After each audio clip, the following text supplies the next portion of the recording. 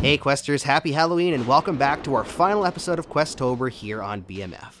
Before we get started, I have a key for the Exorcist Legion VR to give away.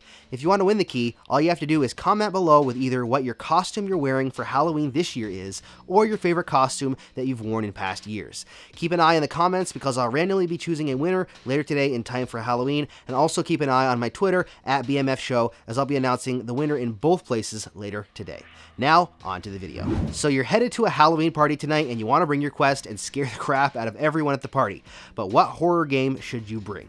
Even though there is still a somewhat limited selection of horror games on the Quest, I want to go over each one quickly just so you know what to expect and which one you may want to bring with you to get your friends and family screaming. Let's jack in and check them out.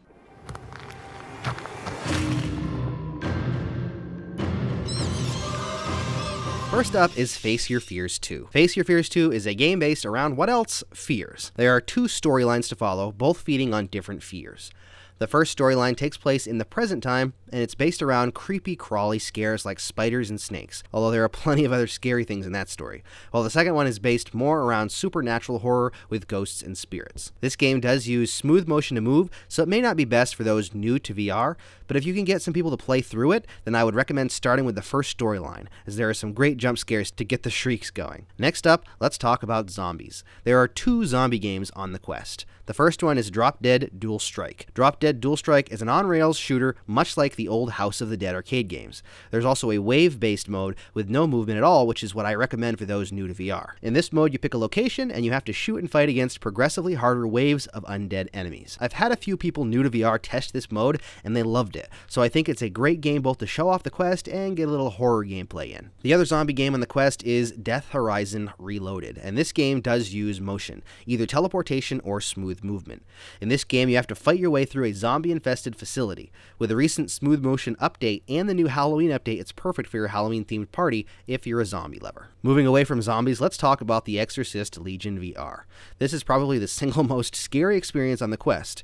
Scary enough that I won't play it, which is one reason I didn't play it for QUESTober this year. In this game, you play as a homicide detective investigating strange murder cases. There are 5 episodes in the game, each featuring a different case.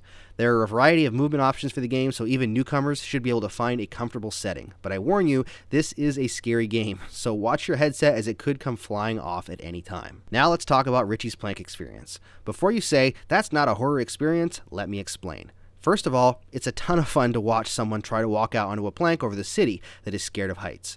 This alone can be scary and fun, but they also recently updated the game with a nightmare mode, which is pretty darn scary. Richie's Plank experience is a great way to introduce people to VR, as it only requires walking around and no artificial movement. Just remember to bring a plank with you, as that's the best way to experience it. This is probably the easiest and most accessible experience you can show off. If you have kids and want some Halloween fun, Angry Birds VR now has an update called The Revenge of Dr. Frankenstein out, and that might make some fun Halloween-themed content for the younger audiences. Finally, my personal recommendation if you're looking for a creepy game to bring to a party is Dread Halls. This game oozes creepy atmosphere, and it's simple to play, as it just involves exploring a dark dungeon. It does use smooth motion, so keep that in mind, but this game is scary as heck, and I guarantee you it'll have those at your party quaking in their costumes. I know this is a short list, and there aren't many horror games out yet on the Quest, but I hope that this list helps you find a game to scare some people.